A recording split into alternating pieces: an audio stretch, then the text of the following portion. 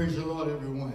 Hallelujah. And praise the Lord once again. Hallelujah. Truly we thank and praise God for how He has blessed us throughout this crisis. And we just want to give God praise and glory. For, amen, for God needs to be praised and He needs to be glorified. Amen, because He said if we do this, we'll contact Him, He'll hear us and deliver us from all our problems. And truly today, this world is in a terrible situation. But yet I know God is able to do just what He said He was doing. Man, today as we, amen, come before the Lord today, we just want to thank Him for another opportunity to praise and to glorify His name. Man, today, if you will, if you turn with us, we're not going to be before you long, but briefly, to two passages of scriptures. Man, one from the book of James, James chapter 5, verse 14 through 16, and St. John chapter 15 and verse 7. Amen. James 5, 14 through 16, and St. John chapter 15, verse 7. For it read on this wise: If any is sick among you, let him call for the elders of the church, and let them pray over him, anointing him with oil in the name of the Lord. Amen. And the prayer of faith shall save the sick, yes, and the Lord shall raise him up. Thank you, Lord God. And if he have committed sin, they shall forgive him. And also in the gospel according to St. John chapter 15 and verse number 7. Hallelujah. Jesus. Amen. For the word of God read, if ye abide in me, Yes. and my word abide in you, Yes. Thank you, God. ye shall ask what ye will, Thank you, Lord and God. it shall be done unto you. Amen. After reading those two passages of scripture today, I like to use for a subject, ask God for what you need. Amen. Ask God for what you Thank need. you, Lord God. So many times we asking other people, Yes. and putting God last on our list. Yes. But today we want to put Him first. Amen.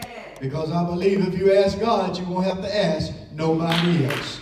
And truly He's a prayer answering God. Yes, He is. Amen. But when I begin, praise God, to look at this thing, even before, praise God, sin entered the world, it was a perfect place. Yes, it was. Amen. That was a long time ago. Like I said, when there was no sickness or disease on earth. Yes. Can you believe that? At one point there was no sickness or disease. The truth of the matter is sickness and disease are a result of sin. Yes, it is. So before Adam and Eve, amen, disobeyed the commandment that God had gave them, Come on. everything was perfect. Amen. Perfect world or perfect people. God. Yes. But after Adam and Eve broke the commandments which God told them not to eat of the tree Yes. in the midst of the garden, Preach Jesus. they had perfect health. But after that, sin entered into the hearts of man. Yes, it did. And ever since Adam and Eve sinned, Jesus. sin been in the land. Lord Jesus. Amen. Even in the midst of sin, God so loved us. Hallelujah. Amen. For the word of God said we all have sinned and came short of the glory of God. And He said also, while, amen, we was yet sinners, He died for us. But not only that, praise God, but if we look at it, amen, when God, amen, looked at His Son, He said, for God so loved the world that He gave His only begotten Son, that whosoever believeth in Him should not perish, but have everlasting life. Amen. So even, amen, after man had sinned and after man had done, amen, this terrible thing in the sight of God, God still, amen, blessed him and He still cared for him and He still loved him because God is love. Amen. But today we dealing, amen, with another situation. A situation where family used to not come and pray together. Amen. They had gotten to the point that you do your thing and I'm going to do mine. Amen. Even when we came together to eat dinner and lunch, amen, some would be in the living room, some would be in the den, some would be in the bedroom, but it wasn't any family that was coming together, sitting and talking, amen, and discussing the situation of the world today.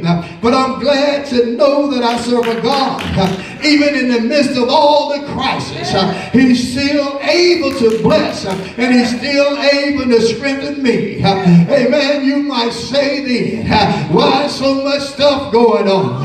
Amen. The reason it's going on because of sin. Amen. I heard the devil say, I come to steal, kill, and to destroy. But there was another voice echoing in the back that said, I came that you might have a life and have it more abundantly. God meant for us to have a wonderful life. He meant for us to have a good life. But because of sin, it messed up the whole universe. But I'm glad to know that I serve a God that is able to forgive me of all my problems. Forgive me of all my shortcomings. Forgive me for all of the wrong that I've done. Truly, I serve a God that, amen, don't look back at what I've done. Amen, but he blesses me because I learned how to call upon his name. And people of God, families of God, man, you might not be able to come to church, amen. You might not be able, amen, together, but this is a time for you to have an intimate relationship with God. This is a time where you, amen, can get yourself together with God. This is a time that mom and dad and children can come together and pray as a family. They become close to knitted together as a family and to become close to God. Amen. This is a time that you should find your little secret place and call on the name of the Lord. Hallelujah. I know some of you are used to coming together in a big crowd of people coming together, 100, 200 people together. Amen. Waiting for somebody else to start the prayer, waiting for somebody else to start a song. But this is your time now. This is the time that you got to step up and give God your all in all. This is a time, praise God, when you can't depend on somebody else, but you got to depend on yourself. Hallelujah. And your strength that you have with God. Hallelujah. People of God, it's time for us, amen, stop looking at one another. Time for us to stop criticizing one another. And it's time for us to come together and give God praise. Hallelujah. God is waiting for you to open up your mouth and give him a praise. Not to complain, not to talk about the situation of the crisis that we're going through, but to lift up your voice to God and thank God, hallelujah, for what is going on and give him praise. For he said, ask and it shall be given, seek and ye shall find, knock and the door shall be opened. And just like I read the scripture in my beginning, God said, he abide in me and I abide in him. Whatever we ask in his name, that he will do. But we got to remember, ever since the book of Genesis, disease and sin have corrupted the world, plagues and all kinds of things. If I begin to go down and look at a list of the things that are going on and the sickness that's going on, I can start in the book of Exodus, round about the 9th chapter, in the 8th verse, where the plague of boils came upon the people, had boils all over. Hallelujah. But even if I leave Exodus and I go to Leviticus chapter 13 and 18, I can see they talk about the boils and leprosy. Amen. Telling that leprosy was a bad disease. But yet we must understand Satan came to kill, steal, and to destroy. But I'm not looking at at what he came to do. I'm looking at what God can do. Because everything he put out here, God can fix it. All types of diseases. And I just want to go down through and just name a few to let you know what we're going through now. Amen. People have been through, amen, same situations. I heard the writer in Isaiah 35 and 6, Matthew 9:33, and Mark 9:25. It talks about the deaf, dumb, and mute, and the blind. Letting you know, even in the beginning of time, God was still dealing with these situations. Even he dealt with, amen, epilepsy and seizures. Back in the Gospel of Matthew 4:24 and 17, 14, and 15, it tells us how he dealt with this. And not only that, but he dealt with fever. For I heard Job and Job 30 and 30, it talked about the burning of the fever. And Mark 1 and 30, Acts 28 and 8, it talked about the fever.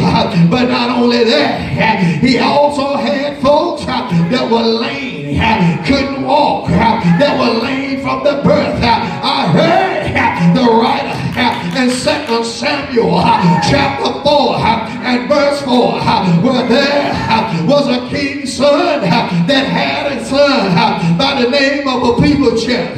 Amen. He was running for his life, and the nurse dropped him. Amen. And made him lame. Amen. In his feet and in his legs. But I heard the writer picked it up in the New Testament, and it talked about a man that laid at the gate, which was called Beautiful, lame. And every time folk would come by, he would ask them for alms. But one day, amen, John and the apostles of God walked by, and he asked for alms, and he told them, silver, gold that I don't have, but such as I have, take up your bed and walk. God got power just in his voice, power just in his word. Because if you can't believe, you can receive what God has for you. But I heard in 2 Chronicles 26 and 19, it talked about leprosy again. And when you had leprosy, you was unclean. They put you out of the city. They separate you from each other. Just as this virus we have now, it separates us, cause us to be distant from one another. Hallelujah, that it won't transfer from one to the other. But if you serving God and walking in the will and the way of God, God gonna bless you. Just keep your head up high. Amen. Keep, amen, your voice shouting into the, amen, power and glory of God. And God will bless you. But I just got a few more, just a few more sickness to talk about. That's here upon the earth that God has dealing with. Even before you were born into the world, God dealt with some of these, amen, type of illnesses. There was one called paralysis. Hallelujah. Amen. All kinds of palsy, all kinds of things. People was unable to move, only could move by the help of somebody else. But yet God had power to speak to the situation, and the situation flee. Amen. I heard in 2 Kings, amen, chapter 4, verse 18 and 19, it talked about a sunstroke. Amen. You heard of people getting too hot and having sunstrokes, but God had power, amen, to fix it. For in Isaiah 49 and 10, it talked about the sunstrokes. But I came to let you know, hallelujah, that in the book of James 5 and 16, it said the effectual and fervent prayer of a righteous man availeth much. Is there anybody in the house today that know God and living a righteous life? So if somebody ask you the question, can you pray for me? And you can pray for deliverance for them saints of God. It's time for us to get close to God. Time for us to forget about what people done, amen, to us, and lift up our voice to God. Come close. Let each other know that we love them. Let everybody know that we are caring. For these are loving days and caring days, dealing with the crisis that we're dealing with today. I want you to know it's the first time you ever seen them. But even before you came into existence upon this earth, before you was formed in the belly of your mother, God has already been through. God has already healed all kinds of diseases. And he said, if you just abide in me and I'm in you, then wherever you ask, then I will do. It's time for us to come together and abide in God. Amen. And worship and give God the praise that he deserves. And we want, hallelujah, this crisis, this virus, amen, to blow over. We got to come together and give God praise. Families, you got to get together and call on the name of the Lord. Preachers, you got to get together and call on the name of the Lord. For there are one Lord, one faith, and one baptism. We're not serving 5 or 6 gods. We're serving one God. So I don't care what you are, what denomination you might be. We serve the same God. And it's time for us to come together and to glorify and magnify the name of the Lord. People, we have wasted too much time. Hallelujah. We have wasted too much time. Hallelujah. Now we got to get together and cry loud, amen, unto the Lord, that he will hear our prayer.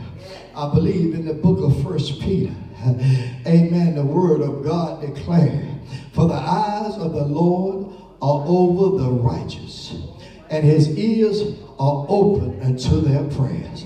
So, amen, well, God is just telling you, amen, I got everything you need. All you got to do is call and ask me for it.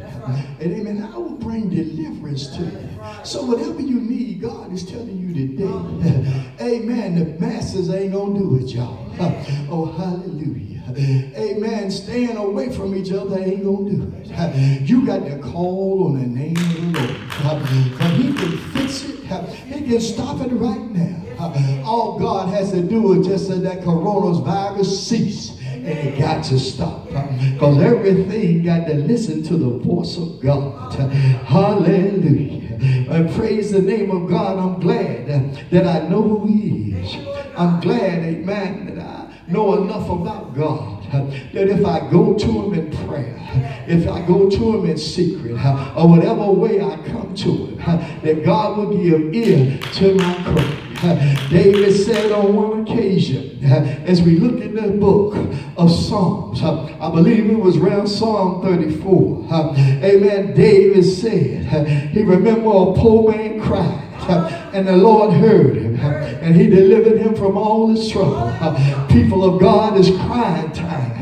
It's time for us to lift up our voice and pray a sincere prayer that God will not only keep our families, but he will keep the whole universe. He will keep the whole world. He will keep those in the White House. He'll keep those in, amen, just the brick house. Amen, whatever house. That he'll keep us together, praise God. God is trying to get his folks together because we've been spread out so long. We've been separated so long. You do your thing and I'll do mine. When all God wanted was his people to come together. Because even if we go back, hallelujah, to the day of Pentecost, hallelujah, praise the name of God. There was all kinds of people there from every part of the earth. But God didn't discriminate. When he came and began to pour out his spirit, he poured out his spirit upon all flesh. Hallelujah. It didn't make no difference where you was from. God gave you his spirit. And hallelujah, he meant for us not to separate ourselves, but to come together and give him glory and give him honor. We have become separated. I got my crowd over here. I got some folks over here. I can't talk to you. You ain't saved enough for me. Hallelujah. But it ain't about you. It's all about God. It doesn't make any difference what you've done in your life. God is able to forgive you for it. Hallelujah. But it's time for us to come together and glorify God. I know it seems strange that you're not in the church. I know it seems strange that you're not near your best friend or your prayer partner. But God wants you, amen, to focus on him. God wants you to talk to him. God wants you to have a relationship with him. Not so much with other folk, but have a relationship with him that he can get to know you and you can get to know God. And today a lot of us still don't know that God is a Savior, that God is a healer, that God is a way maker. Hallelujah. That God is a refuge in the time of trouble. People of God, lift up your eyes, amen, into the Lord and give God the just praise that he deserves, because he brought you out of the muck and the mire and he placed your foot on a solid foundation. That's why you ought to open up your mouth and give God praise. Don't get mad and upset with God because of what's happening in the world today, but give God more praise. Lift God up higher. I heard him say, if I be lifted up from the earth, I draw men. People of God, time for us to come together, lay aside our differences, lay aside our belief, and call on the name of the Lord. It's time for us to stop shucking and jiving and be about our Father's business. I came today to tell you, if you lift Jesus up, if you give God the just praise, God will make a way. God will heal the land. If my people, sometimes God got to get to his people. If my people that are called by my name humble themselves and pray, seek my face, turn from your wicked ways. See, some folks still ain't turned. Some folks still ain't called on the name of God. But before the end of time, everybody gonna call on his name. He said, if you call on me, I heal the land. Saints, all we got to do is get together and pray. God said, I will heal the land. Are you calling on it? You ought to be on your knees right now. You ought to be in your secret place right now, calling on the name of God, allowing God to come in. Oh, I feel the power of the Holy Ghost right now. I feel the anointing of the Lord right now. As I continue to praise him, as I continue to lift him up, he gonna draw somebody. People of God, it's time for us to come together and get it right. Preachers, stop separating yourself from each other, because we're all supposed to be for one thing. That's ministering to people to come out of sin into the marvelous light of the Lord. Hallelujah. It doesn't make any difference what church you go to. Doesn't make any difference what organization you're in. We all got to be saved by the blood of Jesus. The songwriter said, what can wash away my sin? Somebody said, nothing but the blood of Jesus. What can make me whole again? Nothing but the blood of Jesus. So it's not about you. It's all about the Lord. But he had made a way that we can have eternal life. But it's left up to you. Hallelujah. I don't understand every crisis we get, people want to pray.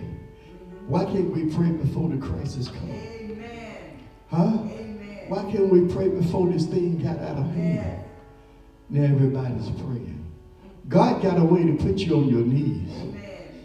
Hallelujah. But He wants you to learn something that's very important.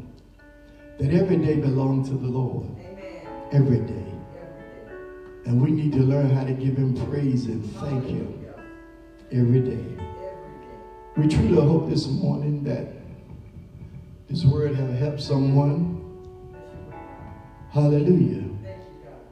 But ask God for what you need. And the only reason you can't ask is because you don't know Him. But when you know God, you can ask Him. You can, amen, be assured that God will hear your cry. Stay on your knees. Stay giving God praise and glory. Because when His praises go up, the blessings come down. So every day, every opportunity you have while you sit at home, not on your jobs, not riding around, you can just give God a praise. Just tell Him thank you. Hallelujah. Just worship Him just for a second. Just give Him praise.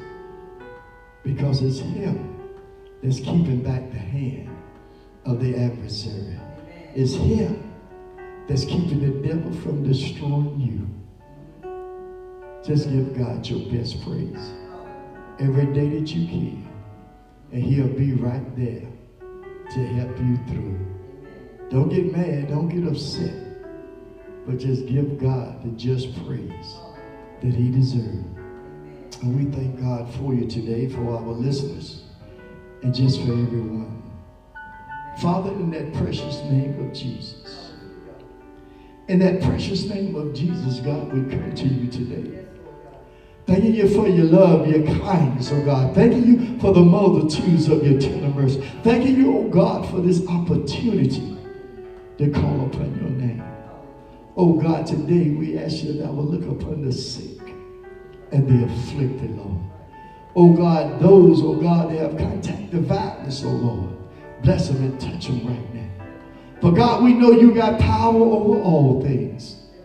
All you have to do is speak to the situation, and the problem must flee. Because you said in your word, every knee gonna bow and every tongue gonna confess. And we know that you are the great God that you are. Father God, have your mighty way, Lord. Bless, touch, Lord. Bless the doctors, the nurses, the frontline folks, Lord, that are risking their lives to save other lives. Oh God, protect them right now. Their families, Lord, that they will go home, Lord, and everything will be fine, good.